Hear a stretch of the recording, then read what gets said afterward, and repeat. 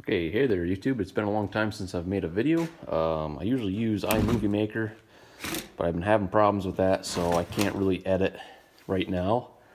But this is a Stihl MS-280, and come through a friend of mine, and I guess the saw wouldn't stay running once the saw got hot. The first thing I assumed that would have been wrong with it was a gas tank vent, a spark plug, or a coil. Well, check the spark. I've got spark. The saw runs. Never really ran it enough to see if it was the coil, but I did test the gas tank vent, and that was not working. Once it got past, I think, 5 to 7 psi, it wasn't, no fumes or air was coming out of the fuel tank vent. So I ran the saw a few times. It ran really good. I actually cut a couple trees up with it, with a friend of mine, and I did one limb, and it did quit on me. So I was thinking it would be a coil next. Messed around with the carburetor, had some problems with that. Also, it's not the carburetor. Anyways, I said, you know what? I never even looked at the cylinder. Let me see what the condition of the cylinder is. All right. And this is just something sometimes you forget.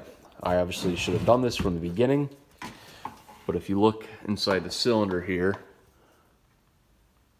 we've got really bad scoring.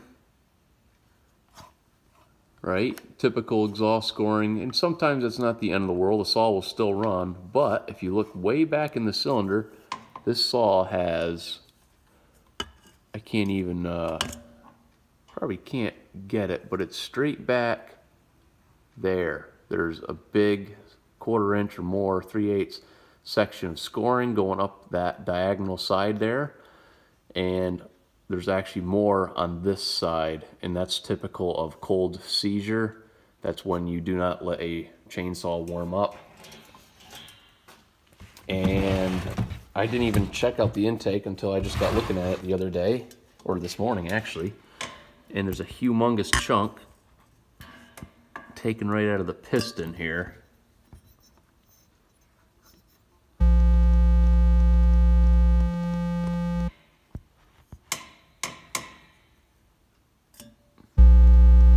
But you can see that hole there. There's a chunk taken out of the piston, and it's scored up on the intake side even more. This thing is totally trashed. Granted, it does have compression, and I'm gonna assume, without even diving into this anymore, that this needs a complete rebuild. That may have been, it's probably a bearing that actually came loose out of the cage and got chomped by the piston and probably got sucked in and shot out. And there may even be damage up in the cylinder head if that part got flying around long enough. It might have just actually just went right out straight, but this is going to go to the junk pile. I'm going to put it back together and give it back. And kind of lesson learned, just do the first thing is, you know, just check the cylinder. Make sure there's no scoring in it before you start dumping money into it like I did. Granted, it wasn't a lot, but you know, I fussed with the carburetor quite a bit, and I bought a brand new fuel tank vent, which I shouldn't have even done.